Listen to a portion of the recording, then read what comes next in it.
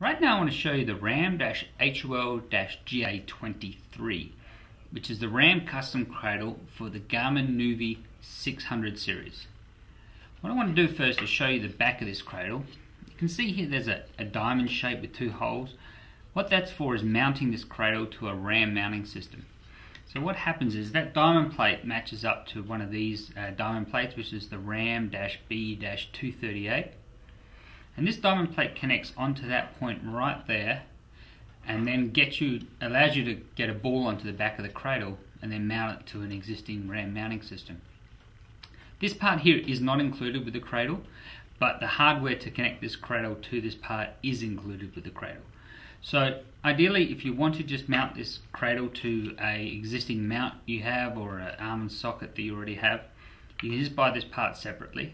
Or if you're buying this cradle and you want to buy a complete mount, you want to buy a mount with a base type that you want, like a suction cup or a round plate, but make sure that the other end is a diamond plate like this. Or thirdly, you might have a system already at home that has a diamond plate connected to a cradle, and if you want, you can remove that existing cradle and use a diamond plate you have on your existing mount to connect to the back of this cradle. So once that diamond plate's connected to the back like this, you can then just get an arm on a system like this is a suction cup that connects into there, and then you can just tighten this up and there's your complete mount. So again, you do need that diamond plate to connect to the back of the cradle, or some form of a diamond plate to connect this to a mount.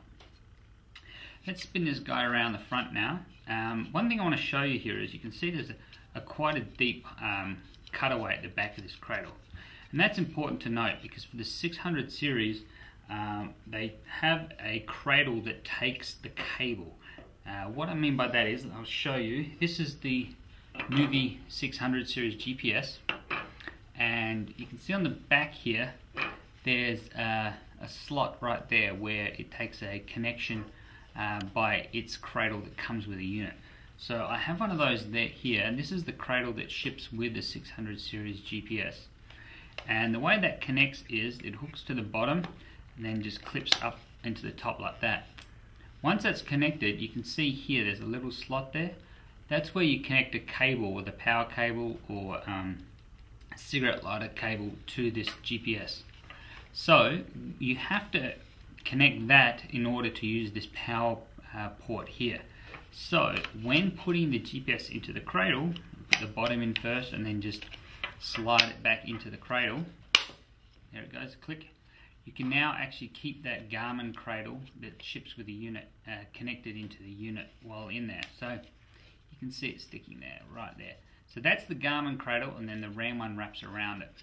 And again, the antenna's up as this unit has it, requires. So on the side here, you've got access to all the ports, SD card slot, USB, and audio in.